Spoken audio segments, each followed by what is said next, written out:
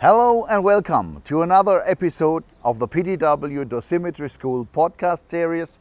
Today here from Mainz, live from the Rhein-Main-Nahe Radiotherapy Center for an interview with the owner, Dr. Metzmann, and the senior medical physicist, expert Mr. Christian Born, about the use of the variant Halcyon and the PTW BEAMSCAN system. Let's go and have a look on it.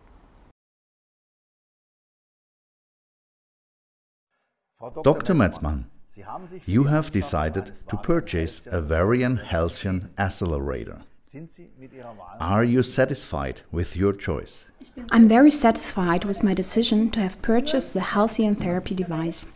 The preparations, namely the setup, were done very quickly and could be performed without any problems during normal patient operation.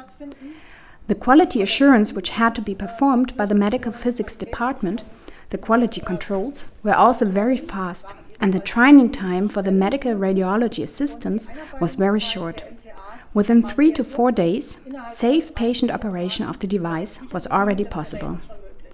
The Halcyon is a device with a slightly different appearance. It is more familiar to patients. But it's not just the design of the device, it's the technology behind it.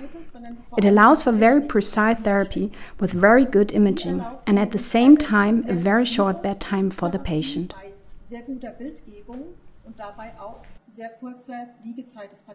Dr. Metzmann, thank you very much for this interview. Mr. Born, thank you very much for the opportunity to have this interview in your radiotherapy regarding the Halcyon system and the PTW measurement technology. My first question is, there is a rumor in the medical physicist world that claims you do not need a measurement system for the Halcyon device, since it is ready configured upon delivery. What is your experience in this regard? Well, even if the data for the Halcyon has been already supplied to us by the manufacturer, i.e. variant for the planning system, we are of course required to check whether these values also correspond with the reality that we measure with the BEAMSCAN phantom in water. In addition, we are also required by law to check the consistency of the machine in terms of lateral distribution, depth dose curve, and so on in water at least every 6 months. We also need the BEAMSCAN for this. Of course, we also use the BEAMSCAN to determine reference values for measuring equipment with which we could make the checks much more frequent. With solid-state phantoms, we naturally checked in the beginning, in the first month, every morning and every evening, that there was no drift of the Halcyon device output, no fluctuations. We also perform other measurements with solid-state phantoms, for which we have also established the reference values with the BEAMSCAN.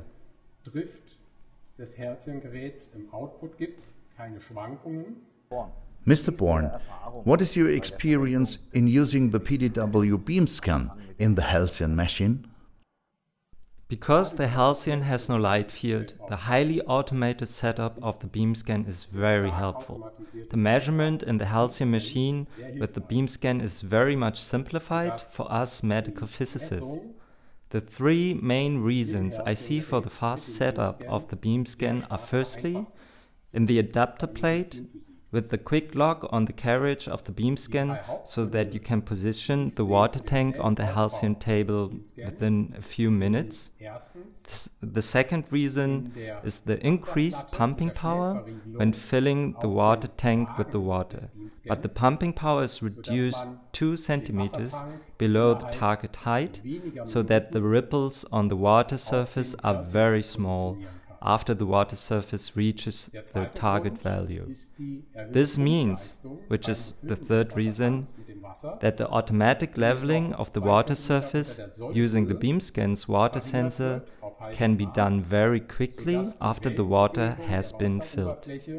You save a lot of time with this automatic leveling of the water surface compared to the adjusting screws.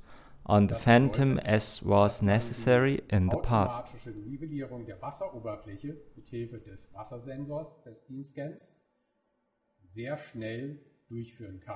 You say 30 to 45 minutes setup time. That seems quite long for the BEAMSCAN system. You're right. During this time, we also depositioned the Phantom. That means we raised the table by 2 millimeters so that the water surface was no longer at the center, and checked outside via imaging that this was detectable. And yes, this is recognizable. In the same way, we also moved the Phantom as a whole 2 millimeters below the center.